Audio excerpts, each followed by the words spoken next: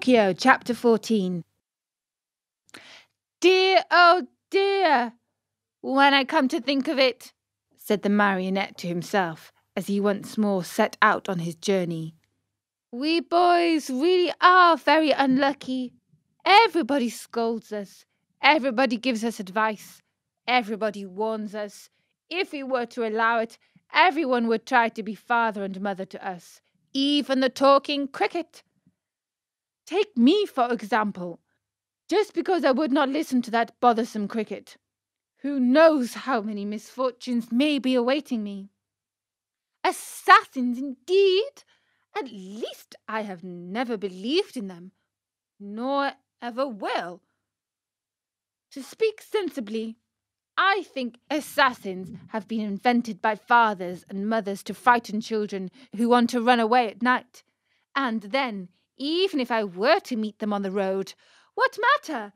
I'll just run up to them and say, "Well, signori, what do you want? Remember that you can't fool with me. Run along and mind your business." At such a speed, I can almost see those poor fellows running like the wind. But in any case, they don't run away. I can always run myself. Pinocchio was not given time to argue any longer, for he thought he heard a slight rustle among the leaves behind him. He turned to look, and behold, there in the darkness stood two big black shadows, wrapped from head to foot in black sacks. The two figures leaped toward him as softly as if they were ghosts. "Here they come," Pinocchio said to himself, and not knowing where to hide the gold pieces, he stuck all four of them under his tongue.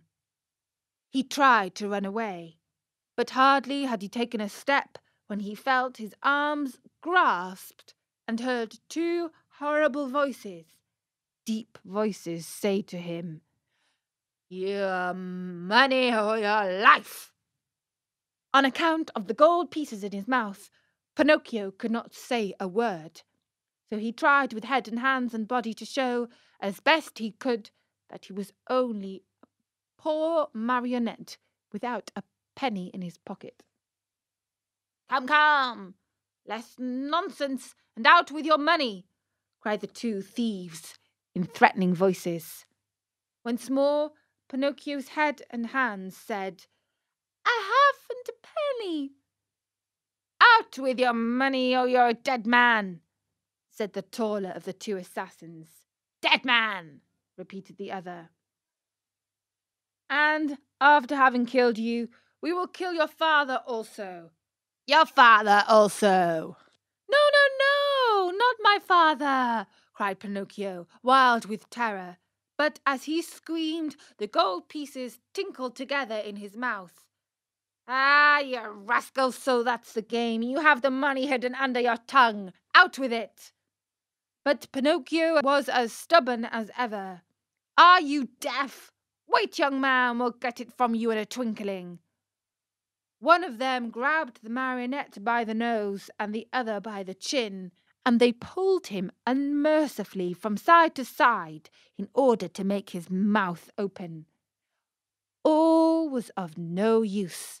The marionette's lips might have been nailed together, they would not open. In desperation, the smaller of the two assassins pulled out a long knife from his pocket and tried to pry Pinocchio's mouth open with it. Quick as a flash, the marionette sank his teeth deep into the assassin's hand, bit it off, and spat it out. Fancy his surprise when he saw that it was not a hand, but a cat's paw. Encouraged by this first victory, he freed himself from the claws of his assassins. Leaping over the bushes along the road, ran swiftly across the fields. His pursuers were after him at once, like two dogs chasing a hare. After running 7 miles or so, Pinocchio was well nigh exhausted. Seeing himself lost, He climbed up a giant pine tree and sat there to see what he could see. The assassins tried to climb also, but they slipped and fell. Far from giving up the chase, this only spurred them on. They gathered a bundle of wood, piled it up at the front of the pine, and set fire to it. In a twinkling the tree began to sputter and burn like a candle blowing in the wind. Pinocchio saw the flames climb higher and higher.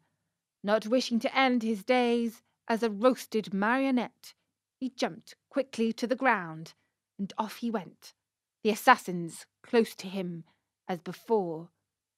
Dawn was breaking. Without any warning whatsoever, Pinocchio found his path barred by a deep pool full of water the colour of muddy coffee. What was there to do?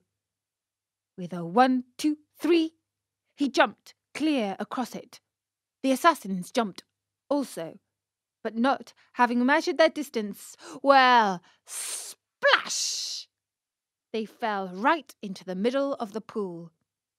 Pinocchio, who heard the splash and felt it too, cried out, laughing, but never stopping in his race, "A pleasant bath to you, signore!" He thought they must surely be drowned, and turned his head to see. But there were the two sombre figures, still following him, though their black sacks were drenched and dripping with water.